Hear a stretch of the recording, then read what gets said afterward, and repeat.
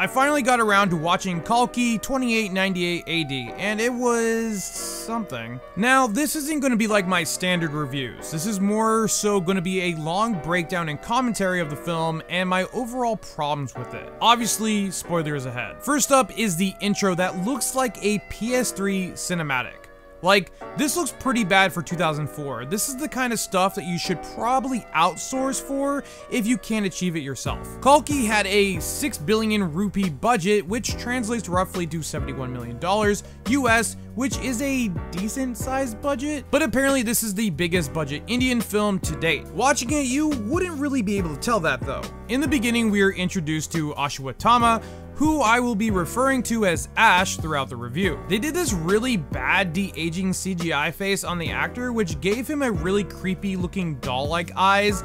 It's giving Uncanny Valley. I don't know why they tried to recreate the actor younger, but in full CGI, it just looks horrible. This movie also expects you to know everything about the Hindu culture, so it doesn't really do a good job at explaining anything for the people who are not familiar with these stories, which doesn't help viewers who are outside of India. After the intro, we see time pass in this cartoon that is animated in this long scene, which is decent looking, but it's just an odd addition to this film, which then cuts to a whole 6,000 years later, and you can definitely tell that this movie is heavily inspired by Star Wars, Dune, and Mad Max. We get an introduction to an old man who carries around a gem that was in Ash's head in the beginning. Apparently it lights up near pregnant women's belly if she's carrying their reborn god. The kid in the beginning repeating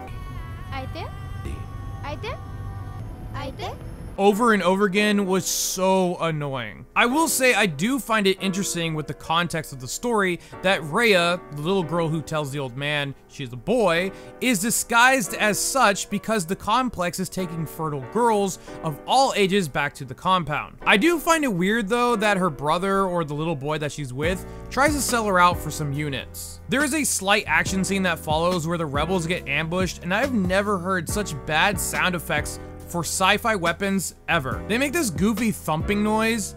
It's like they forgot to finish the effects during this scene. 18 minutes in, this random kid in the crowd that says,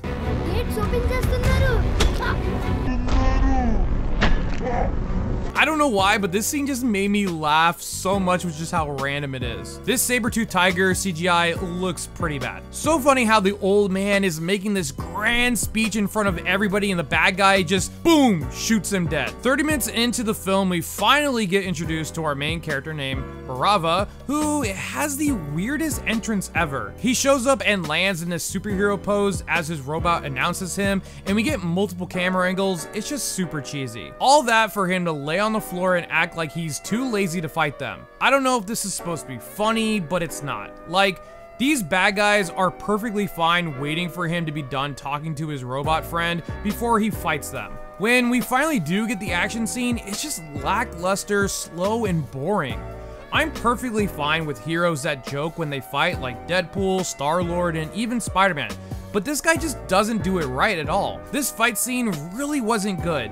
It's full of bad choreography, sluggish performances. They also don't really explain how he's so strong, holding back a ton of dudes and beating all of them up.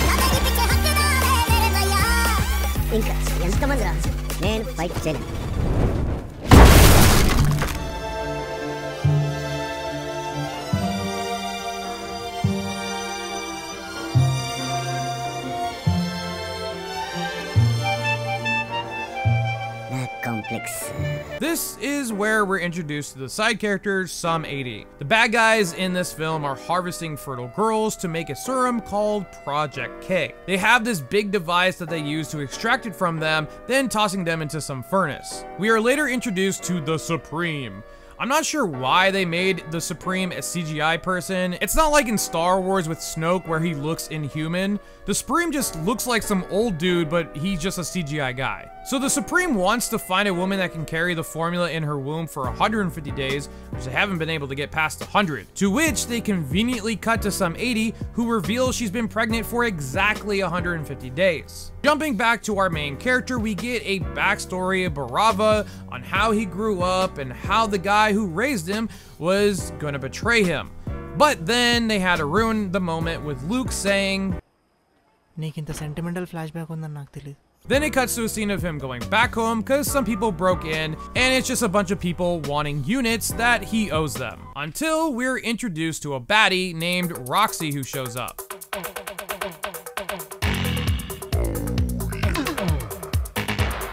I do find it really funny how a guy with a gun just randomly decides to run at her and he gets kicked in the face instead of, I don't know, shooting her. Then Barava and Roxy do this goofy, flirty movement with each other that is like super slow and feels like they didn't practice this at all before filming. Roxy is able to get him into the complex finally, and I just find it hilarious they find this new Eden looking place, and even though they've never seen horses in their life, somehow both of them can ride them. Then of course, the whole scene is accompanied by a song describing what is going on. They also somehow happen to find nice outfits to wear to this huge mansion party that they see off in the distance, which obviously leads us to a dance scene in the film like in typical fashion. If you're gonna do this, at least have it be good music.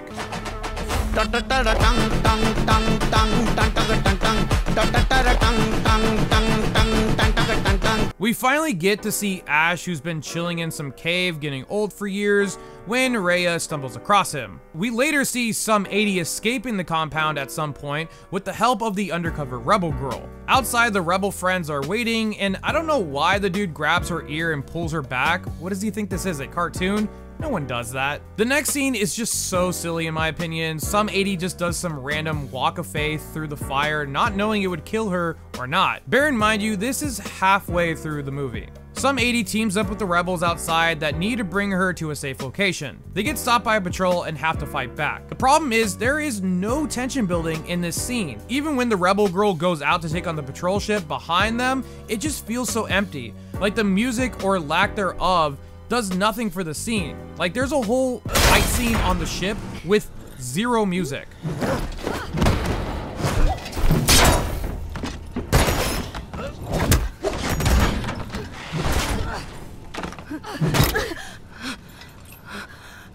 Later, Barava decides to take the bounty for some 80, which leads him to clash with another bounty hunter. Later, Ash shows up and saves some 80 and takes out a bunch of bad guys, and the VFX during this scene just does not look great. Plus, using an old guy in action is always gonna look cheesy because all they do is just move slowly around while taking enemies out. Barava shows up finally, beats up some complex soldiers before taking on Ash. Barava throws everything he got at him as Ash just kind of walks through it all. This was the only funny part of the fight. Good. Complex. The rest was decent and really shows Ash isn't a good fighter, and if he could actually take damage, he would have lost to Barav easily. Then the movie has this weird jump after the battle, with Ash just suddenly being in some 80s group in their car, arriving to the rebel base. Barav then makes a deal with the complex to capture some 80 for them so he can get into the complex. He brings Luke to Shambhala, which is the rebel base, and at first, none of the guards react to him pulling up in his car. Then, all of a sudden, they just swarm him. The direction for this film is honestly horrible. They don't understand how to transition very well from scene to scene. Later, when Barava fights Ash again, it would have been a lot cooler if the choreography was better. He turns his car into a gorilla mech, and it really doesn't last long in the fight scene. We then get this big end battle scene between the rebels and the complex as they invade their base. It feels like they took heavy inspiration from Wakanda, either from the Black Panther movie or Infinity War, with them preparing for battle.